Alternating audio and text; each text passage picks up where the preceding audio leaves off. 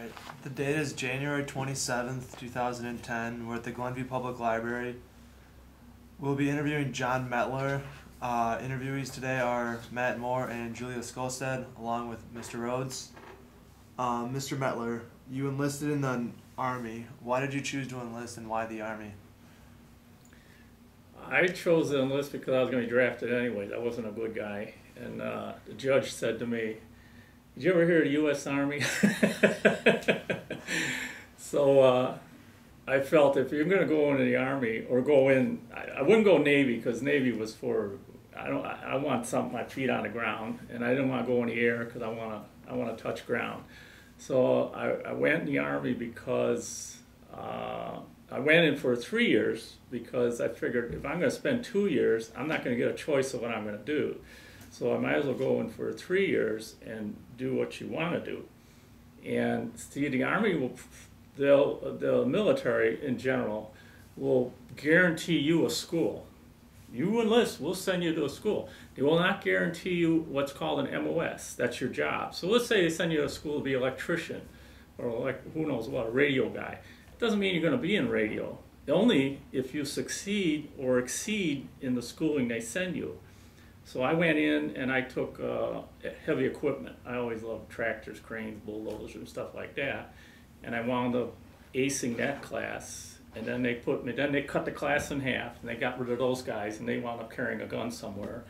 And then they put you in another class, and then I aced that one again. So then they took us 20 people out of that and sent us on to our MOSs, see. So it was to my advantage to enlist, not to get drafted. Now you talked about you went to school to train for heavy machinery. What was that training like? Like, was it mostly academic or just focusing on? No, it was hands-on. I mean, we were at engineering school in Fort Belvoir, Virginia, and you're working on the rails. I mean, it's bulldozers, cranes, tractors, diesel engines, generator sets, pumps, anything that you would see around a construction site, and that's what. How long was this training for? Like it how long was were you there the first one was 6 weeks, and the second one, first one was a heavy equipment maintenance person, okay, and then you moved on to a heavy equipment repairman, which is more like a more sophisticated. The first one was 6 weeks, or well, more than that. I think it was like 8 weeks, 10 weeks. And then the repairman, I think, was like 6 weeks. So you went to training, and then was there a break period between when you went to Vietnam, or were you sent right away? Vietnam, I went, first years I spent, after I got out of engineering school, they sent me to a ordnance company in Fort Riley, Kansas. Well, there's ordnance and engineering are two different things. So I didn't have a job there, other than, because they had ordnance like tanks, jeeps, deuce and a halves, stuff that infantry would use, see? And I'm an engineer guy. So I wound up sitting around there, and they sent me back to Belvoir again for an ordnance class for fuel and electrical systems, so I could give another MOS. So I had like 3 MOSs.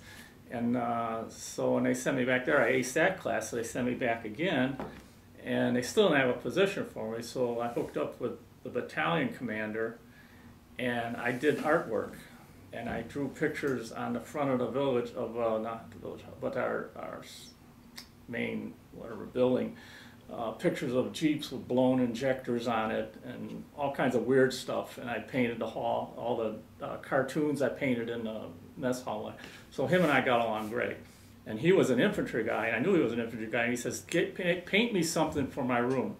So he came I came up with this picture where it's all these people in stuffed shirts and dress blues at a party, cocktail party from Ordnance and all these other Signal Corps and all these slushy type MOSs. And then in the background, in all full color and everything, I had the door opening, and he was walking in with his infantry helmet on and a gun, and he's full of mud and everything, and he's just grungy and everything. And then the bottom line I put underneath there, it says, the infantry adds color to what might otherwise be a dull occasion. He loved it. He just flipped out. Well, from that day on, we just got on. But then finally, the CO wanted me out of there, so then I wound up going to Vietnam in the last year of the service. So you wound up in Vietnam in 1968? 68, 69, yeah. So that was the beginning of the Tet Offense? Yeah. How did you guys feel like beforehand? Would you guys feel like safe, like you guys were in control of the war? Had no idea what we were in for. You ever see a movie Platoon? Mm-hmm. Okay. You ever see the opening scene when they drop the back of the C-140 and they walk out on the tarmac and you see the waves of heat and the dust, and he's looking around and there's coffin, the body bags there? Mm-hmm. That scene was written by somebody who landed in Vietnam, because that is the most accurate depiction I've ever seen of what your first impression is when you step off a plane in Nam. You're talking like 110 degrees, you know, all day long, and the heat and everything. That was the first. That scene was so accurate as to what it was like. Was that movie accurate, or do you feel that the movie was accurate? Yeah, there was a lot of things in there. I think it was typical of what would go on. There was a lot of infighting sometimes, and people just disappeared. You know, and I wasn't in infantry. Don't get me wrong, but I knew people were, and that kind of stuff did happen. You know, where people would just go out on patrol, and one came back, and another one didn't. You know, if you had a grudge, you didn't have grudges against people if you were in the infantry. I mean, everybody's got a gun, and everybody's smoking dope. I didn't. I tried the weed for a little bit, but nah, it didn't. Yeah. So we had a platoon. It was called the asphalt platoon. We were building bridges and roads and everything, but we had an asphalt platoon. If you were the biggest deadbeat in the company, that's who you wound up, was in asphalt. Those guys, you'd walk into we had these bunkers in the ground with 40 ton of dirt on them, and we were living in fighting bunkers, we call them. That's where we lived. And you'd walk in there, and I don't know where these guys got this stuff. They had like psychedelic lights and everything, and they were all high, and just like in Platoon, where you go in there, that's exactly what it was like. I mean, they're all high on dope, and they got the pipes and everything, and the smoke and whatnot. Well, that was the asphalt platoon. I mean, and that's a lot of other ones too, but more of the asphalt, all the deadbeats wound up there. Were there a lot of drugs in Vietnam? Like, I know in Platoon they had some, and then in American Gangster they get cocaine. No. It was just marijuana grew everywhere. So and people would just smoke it because for nothing else, it just relaxed you, because you get so stressed out, and it depends on your frame of mind. You reach a point where you feel eventually that your number's up. If your number's up, your number's up. So you're willing to do anything, and it doesn't seem to bother you. Now, you said that you built roads and some other stuff. Could you describe your duty in Vietnam? I was one of 4 people. You have a battalion, and a battalion is broken down to 4 companies, A, B, C, and D. All right, I was attached to the 35th Group, 577th Engineers, and I was in A Company. In A Company, we had 4 people. Me, I was on me, 2 guys on each field service truck. It's like a truck that goes out and fixes anything. And our job was, us 4, was to fix anything and anything that nobody else could. It was like rock crushers, asphalt plants, industrial engines, generator sets. We were assigned to fixing that stuff and keeping it going. And they were building the roads, or the bridges and whatnot. But we had to go out at any time, anywhere, under any conditions, and fix this junk and make sure it works. And so it was kind of like an elite little group, because we kind of like dictate. You ever seen a movie, Kelly's Heroes? No. You ever see it? You gotta see it. You gotta see it. What are you missing of good movies? It's my favorite movie. But that's what we were like in Kelly's Heroes. We were just kind of like, did our own thing. We had our own, like Donald Sutherland, like wow and everything. And I had an American Indian that was with me on the truck. And we couldn't go anywhere without a salty dog. He had to have gin and grapefruit juice all the time, And I don't think he ever got out of Vietnam, because I remember when he didn't get his papers to get out, he used to dress with a little, like Indians would wear a little wrap down here, and he had his hair cut like a mohawk. I mean, this great guy. Working, He's smart and everything. He jumped up on the CO's desk and was doing a war dance on his desk, demanding his papers so he could get out of country. I don't know if a guy ever made it out of there, but a great guy.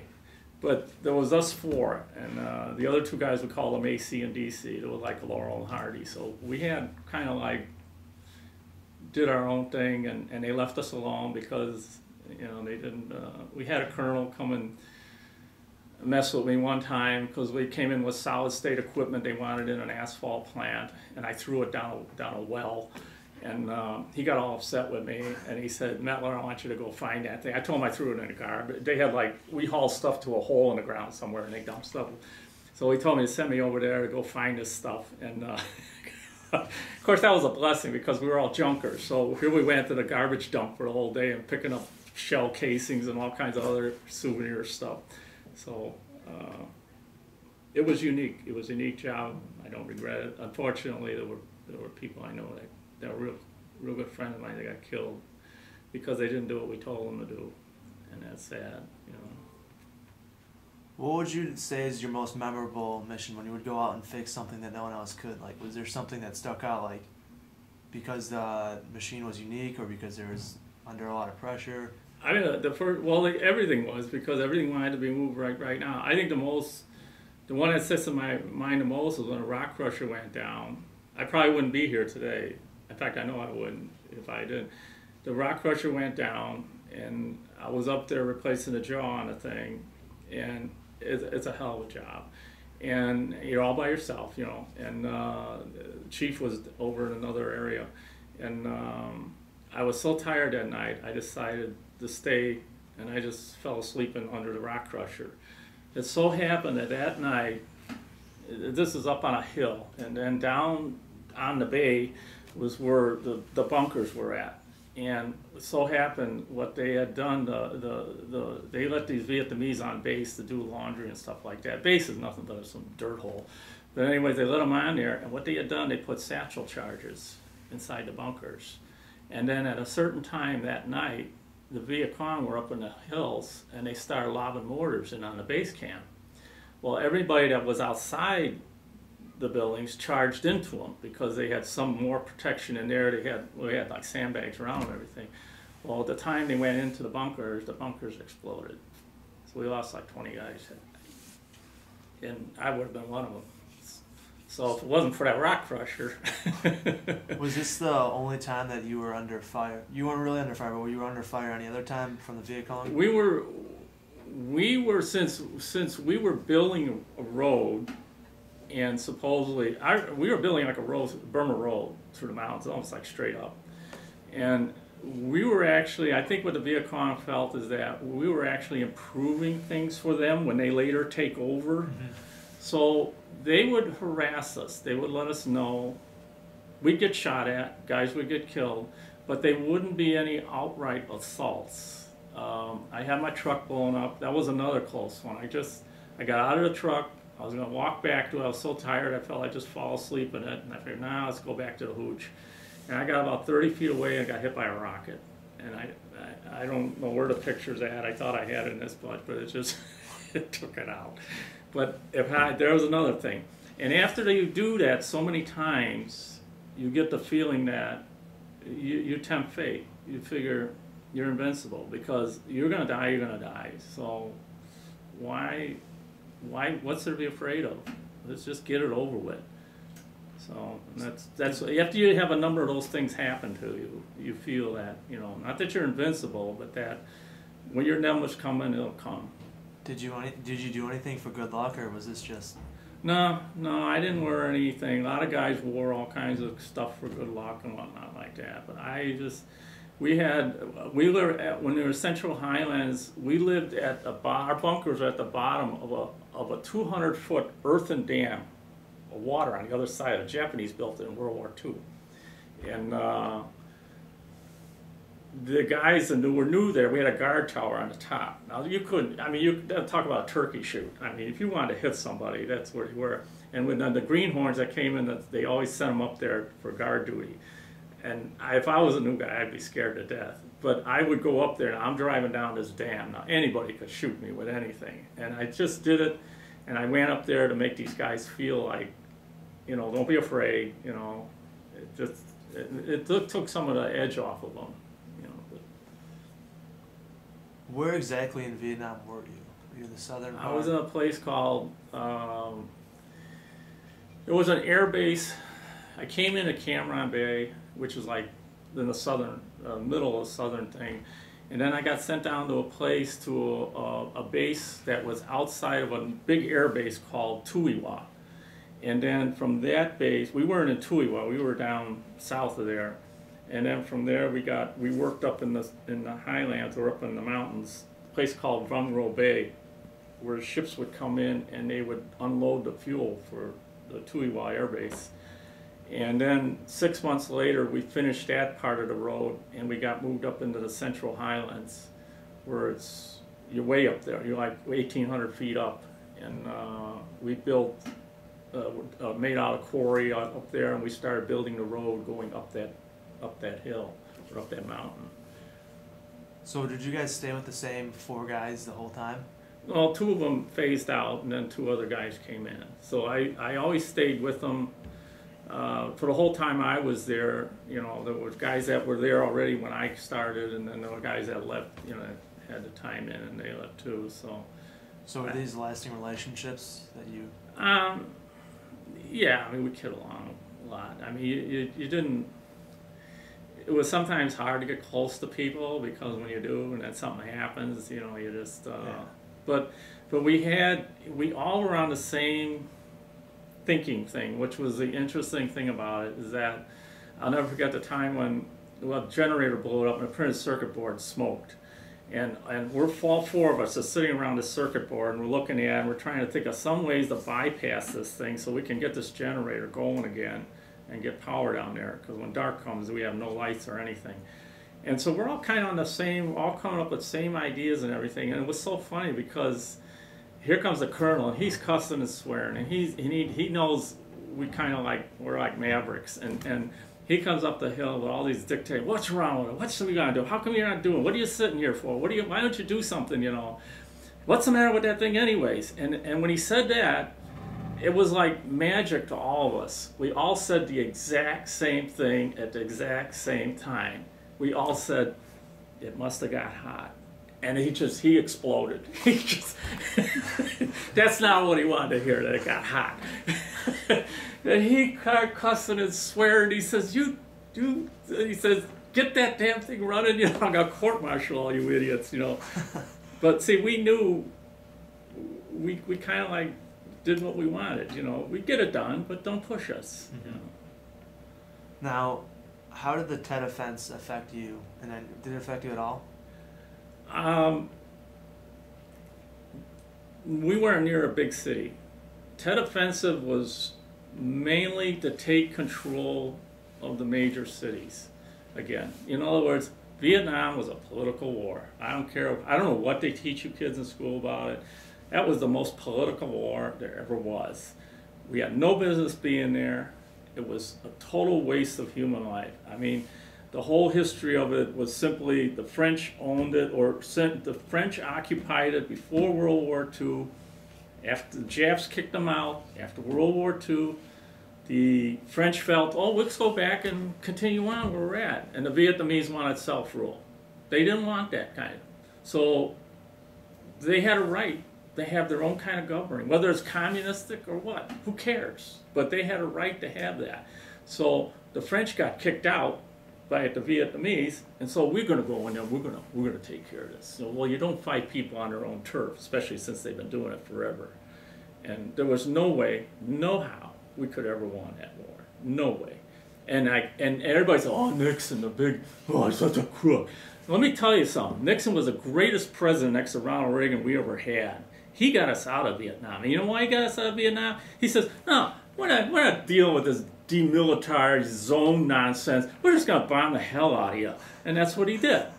And that's what ended the war. And then he said, we bombed the hell out of him. He says, well, we're going to quit. Or we're done now. We won, And that brought him back to the table, and they came up with some Mickey Mouse agreement or whatever. But the Vietnamese, the Arvon's army, per se, they had no interest. They had no interest in fighting that war. You see what happened after we left. The whole place collapsed because they had no interest. They just wanted America to come fight their war, just like we're doing in Iraq and Afghanistan right now. So I don't like getting into that. So you are clearly anti-war or anti-Vietnam War. Absolutely, because you don't understand until you're there. It took once you're in country for about, I would say, a month.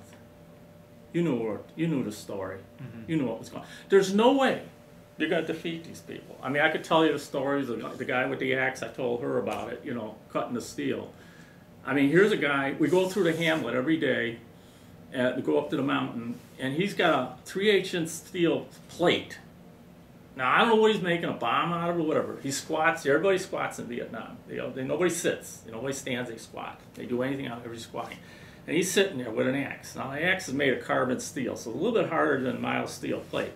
He's chipping away at this plate. He's doing this every day, every day. After about 6 months, he got this far into that steel plate. 6 months. Now, think of the determination involved there. So I felt sorry for him. And we're leaving, going up to the other place. And I says, I pull over to him and I says, draw me where you want. Where do you want this thing? All I know, he's making a bomb to kill, GIs. I don't know. So he draws me a square thing like this. All he wanted was a square out of this plate. So I get out the acetylene torch and I cut the thing off for him.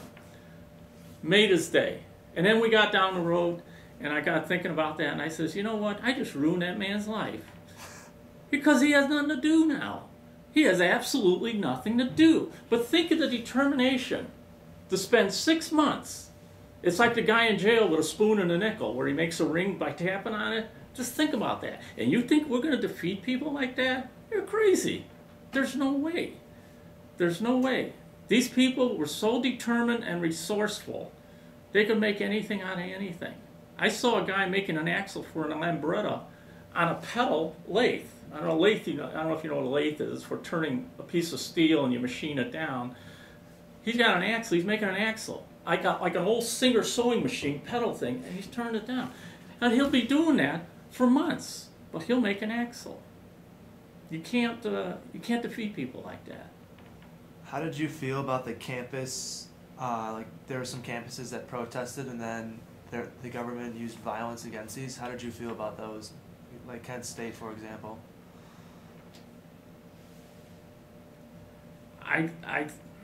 In some ways, I have to side with, it's all hindsight now. But at the time, I disagree with it. I mean, because at the time, we all thought that Vietnam was right. We thought the war was right. And if you don't like it, well, you got your freedoms. And your freedom's going to come at a cost, whether you like it or not. And if your military or if your government at the time has a draft, and your obligation is to go serve 2 years because of this draft, then that's your job. That's why you have the freedom you have, is because other people before you did the same thing, and they died too. And they didn't want to die, or maybe they didn't want to go, but they did, and that's why you got your freedom. But now when I think back on it, I say, well, it was also pointless. There was a lot of protest music. Did you listen to any of this, or did you feel that No. you were with it? No, I was too busy working. I wasn't a college kid. Never went to school. The problem with college kids, they have too much time to think. They should be working more.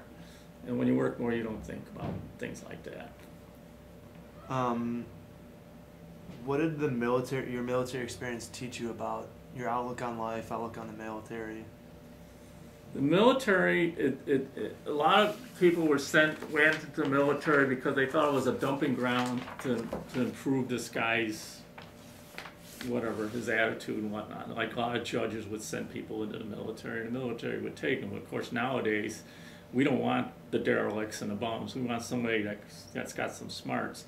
But the military, everything is, you only get out what you put in. And, like I say, going to the school in the military, if you don't we had guys, all they did was goof off. Well, they wound up carrying a gun. Not that, if I had to carry a gun, I'd carry a gun. But I felt my talent didn't deserve a gun. I still carried a gun though, and I still was shot at.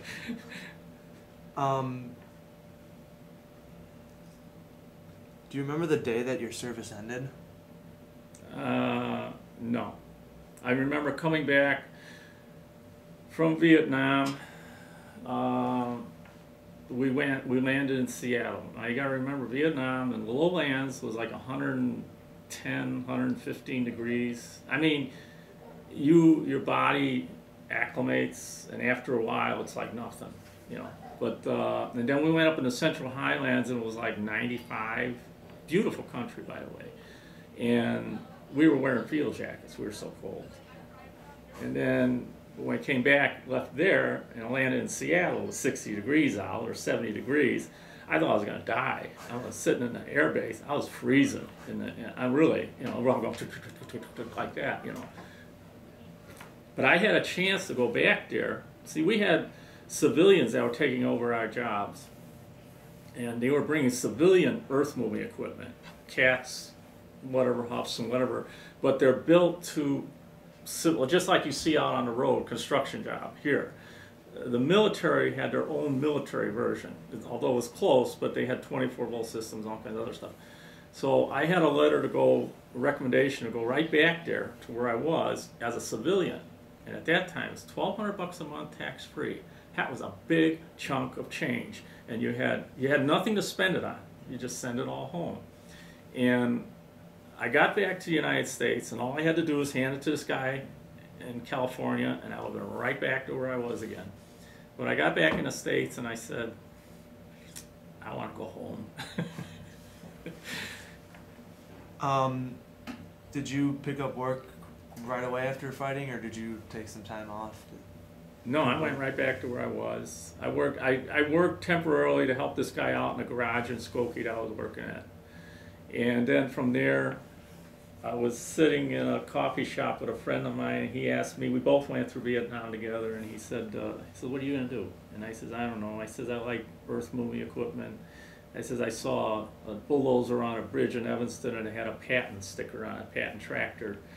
And he says, well, yeah. He says, well, my cousin is the shop foreman in the engine shop over there. And that's where I wound up. Did you form any close relationships with your fellow comrades? Yeah, because we had to work as a team. You couldn't have, how do you call it, animosities or anything. You couldn't have any, you had to work together. And when you were 4 people, and we were under such tremendous pressure to get the stuff fixed, and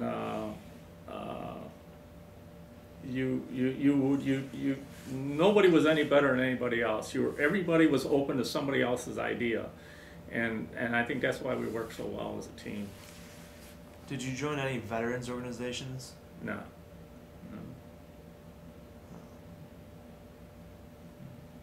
Do you have like one story that's most memorable to you, or are they all just up there? Oh, there's a million stories, but I mean, it's just they're all unique. But I think the one with the axe was the one that really. That was one other one. What was that other goofy one? The one with the guy with the trail. We were building this like Burma Road, and this guy, the rear end went out on his truck, and I'm talking a big truck. And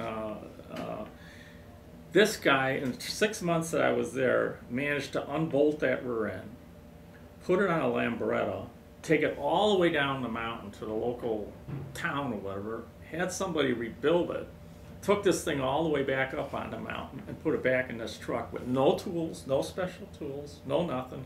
I did save one picture of this guy with this truck jacked up. Not a picture of him, but the way he jacked it up. He put a bottle jack on top of a rim with a 4x4 on top of it, and he's underneath this truck. I could have sneezed and it would have knocked this thing out of there and killed him. But that's the determination these people had, you know. The other thing that impressed me more than anything else was the Koreans. You don't mess with the Koreans. The Koreans over there were probably, I would never want to confront the Koreans. They were the hardest fighters that anybody I've ever seen. We had one Korean, he went flying through Hamlet, he killed some guy, some Vietnamese, who knows, whatever. He brought it over to we had a little machine shop thing there, and he brought it over there, and he was all excited and everything, and I says, what, I'm trying to understand what he's saying, and he's telling me, you know, here's hair, and there's blood and flesh on the bumper, and his fender's bent up on this thing. He wanted me to straighten the fender, which I did for him, but then, the way I understood it from him, he was more concerned about that Jeep being dented. He didn't care about who he killed. That Jeep was going back, and if it went back dented, he was in deep trouble. So I got to know this priest there was a French orphanage there, and these are kids that abandoned and whatnot, saddest thing you ever want to know. So when I got some time, I'd go there and fix their roof and do things like that. So I got to know this priest who was kind of like heads up this place, or he'd go there and help. There were French nuns that ran this place, and really run down, supposedly for an orphanage. And so he took me out to the Korean base one time, which is down the coast further from us, and they had some big thing going. And he says, "Just come on along," you know. So I go along with them, and we get on the base, and he had like this training center. It was like almost like a big flat area that was built up, and they had almost like they built like their own little pagoda or whatever they call it there, you know. These guys are beating the hell out of each other. I mean, the blood's flowing. This is not WWF. This is the real thing, you know. And I says, what do? They take like prisoners and beat them up or something? He says, no, that's the way they train. I said, whoa, you know. Then I had guard duty one time. And then there's this horrendous firefight breaks out right on our perimeter. I mean, it's like 100 feet from us. And the tracers and the bullets and the stuff's going back and forth. I call him and I says, what should we do? And the guy says, don't do nothing. And I says, why? He says, it's the Arvons and the Koreans. I says, wait a minute, they're on the same side. He says, yeah, but the Arvons got in their way on a night patrol. They wiped them all out and continued on their way. You don't mess with the Koreans over there. Serious stuff. Do you have anything that you'd like to add that we haven't yet covered? Is there something that you want to say on camera? No, there were good points and bad points. Of course, I came back in one piece, but then later there's a thing that's come back to haunt a lot of veterans, and that was the Agent Orange issue. For instance, my brother takes care of a guy who was Special Forces. He was a ranger. He was in Cambodia, and they dumped Agent Orange on him. Didn't think nothing of it. That guy is virtually a vegetable now, and my brother takes care of him. They go to the VA all the time. It took him forever to get the VA to even acknowledge his problem. And one of the problems was that he was in Cambodia.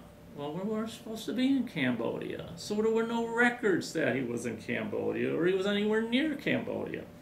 So they just kept backtracking and wouldn't do anything about it. Myself, I had prostate cancer when I was 50 years old. Nobody in my family said. Well, now, Vietnam, if you were in Vietnam, if you have come down with any one of 10 different diseases, it's because of Agent Orange. We didn't know what we were drinking in the stream. We didn't know what, nobody gave it any thought. Well, now I've got it, and it's in my genes. And I don't know if you saw this thing in the Tribune, it was like a month ago, where they talked about the guys who he had Agent Orange. He's got nervous issues and mental things and everything that happened to him. His 2 kids have it, just like I have it. It's in my genes now, this dioxin. So my kids are going to be susceptible to these diseases too. I mean, that's not a pretty thing, though. It's not something to think about, or not something that you want to, you know.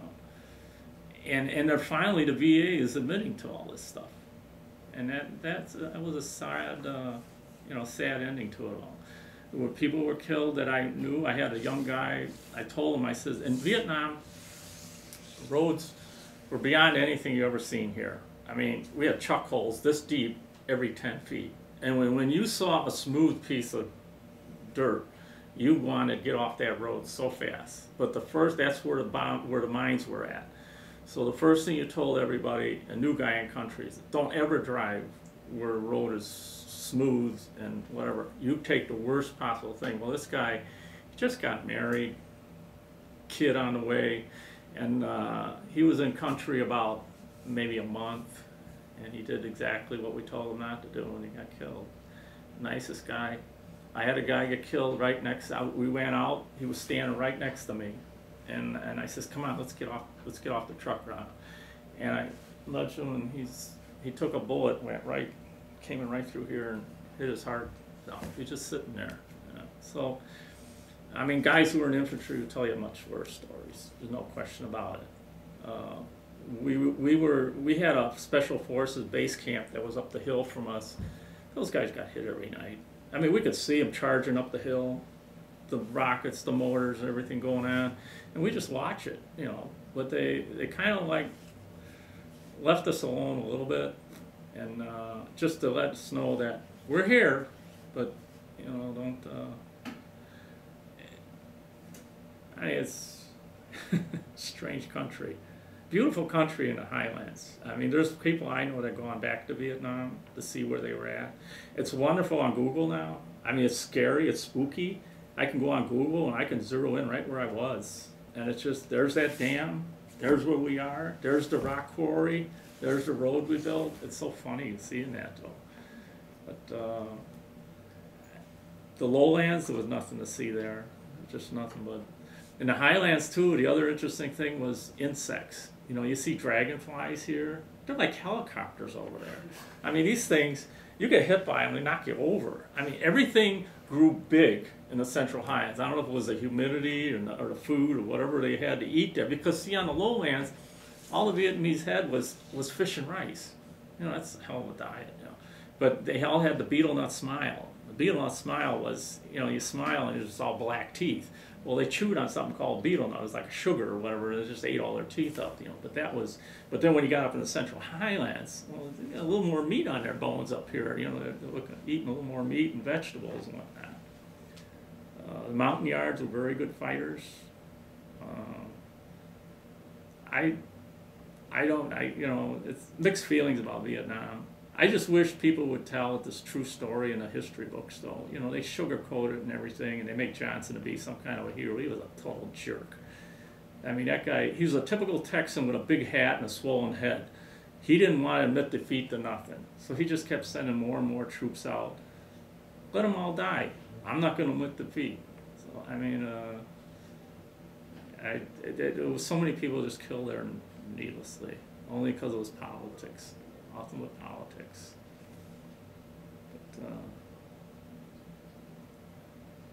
But, I don't regret going there.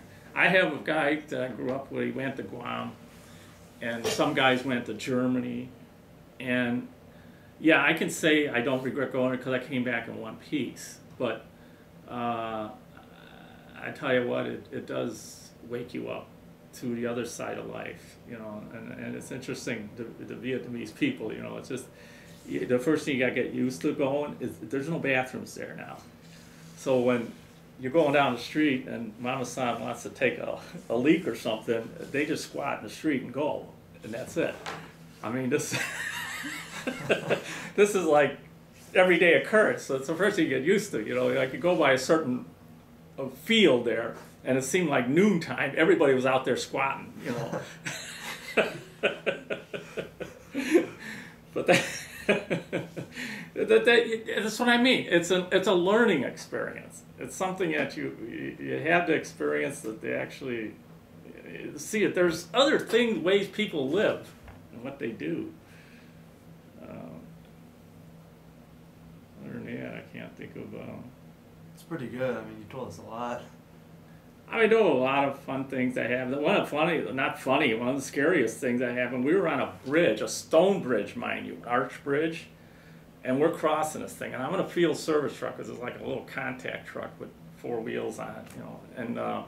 And now these wheels are the width of this bridge, and I'm not talking guardrails or nothing. It's like down 50 feet to a lake or river, you know. And this idiot behind me, there's some Vietnamese guy down there in a boat, and he's trying to fish, right?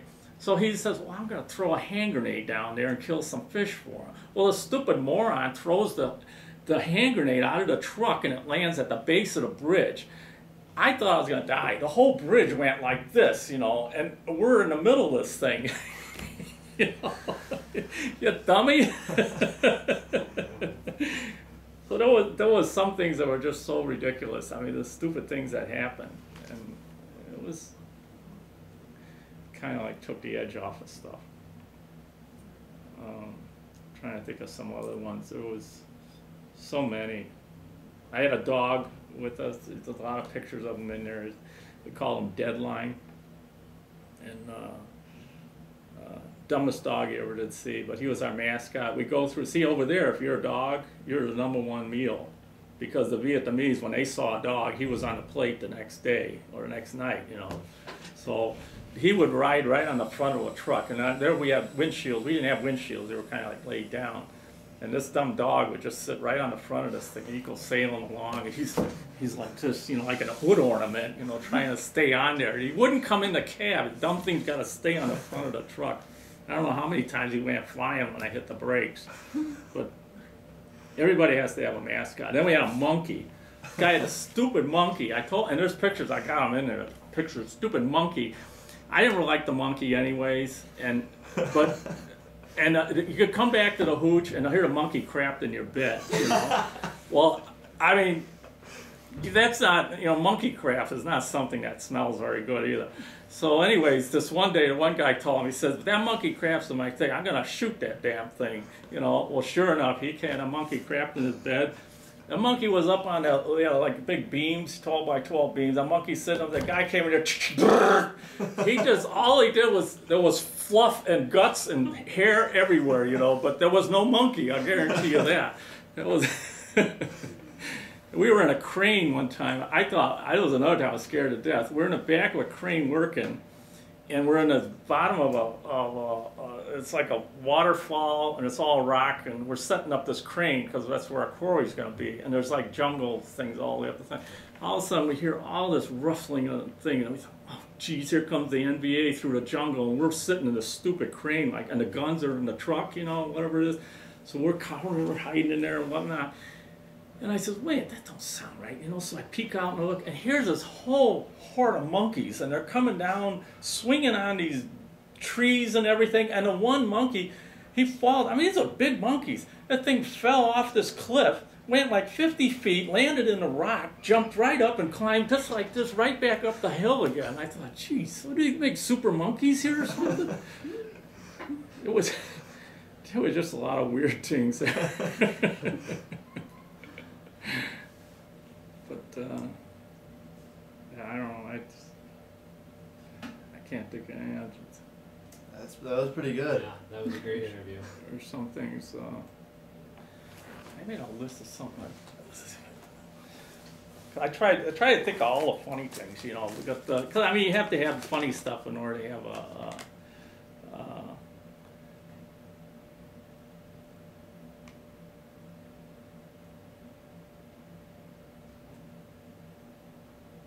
yeah, the asphalt platoon, that was good. That's another one. You know what happened to the asphalt platoon?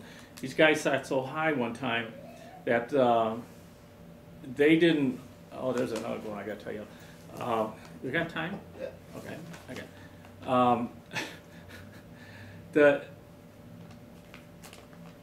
they had, the one guy, there was an air base down the road, and a guy wanted to go to the air base, because air base, believe me, people, you're in the Air Force, you're in Vietnam, you might as well be in America. They had air-conditioned trailers. They had the best of everything. I mean, we didn't have nothing. They had movie theaters. They had everything. We didn't have nothing, you know.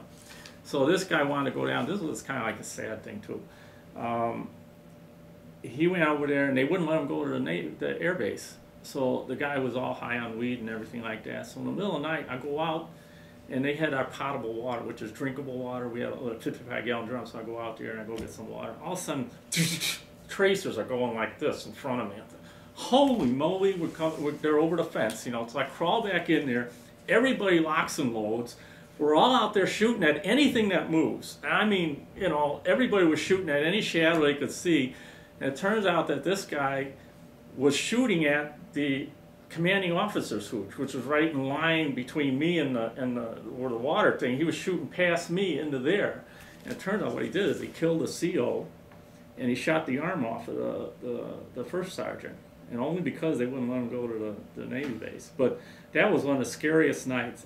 Truthfully, that was one of the scariest nights because everybody was shooting at everybody. And I mean, it was like no holes barred. You just held the gun up, you know, and you just sprayed. And here we are shooting at ourselves. And finally, some guy got on a bullhorn and said, "Stop it, stop it! You know, we're shooting at each other." So that was the closest I came to really getting hit. That was really scary. We had a weather. I don't know if anybody in Vietnam told you about monsoons. You know what a monsoon is? Like, you don't dry out. It rains like 6 weeks. You can't vision what a monsoon is. It's just like rains and rains and rains and rains and rains. You're just wet all the time. And then the rest of the year you just bake. Because, well, we had this black guy. He was our sergeant in charge of our 4 guys.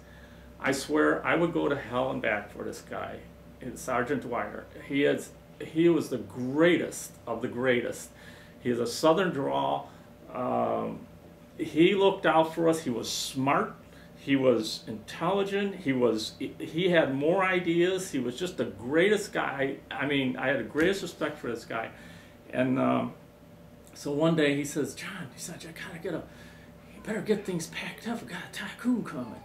And I says, "Well, so what?" I says, you know, we always hide things that we weren't supposed to have on the shelves because when we ordered something, it was Red Ball Express, came with a big red ball on it. It was a court-martial if you didn't use that part, because that part came by a private plane to Vietnam and landed somewhere and brought it to you from Guam or Philippines or somewhere.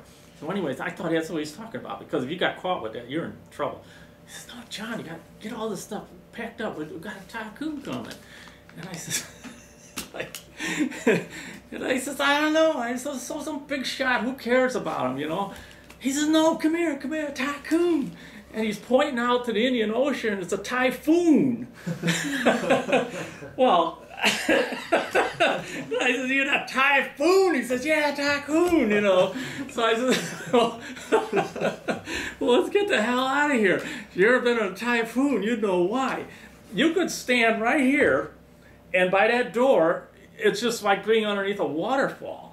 But yet there isn't a drop of rain on top of you. And when that thing comes through, I mean, it's just like when those tsunamis goes through. A typhoon is nothing to screw around with.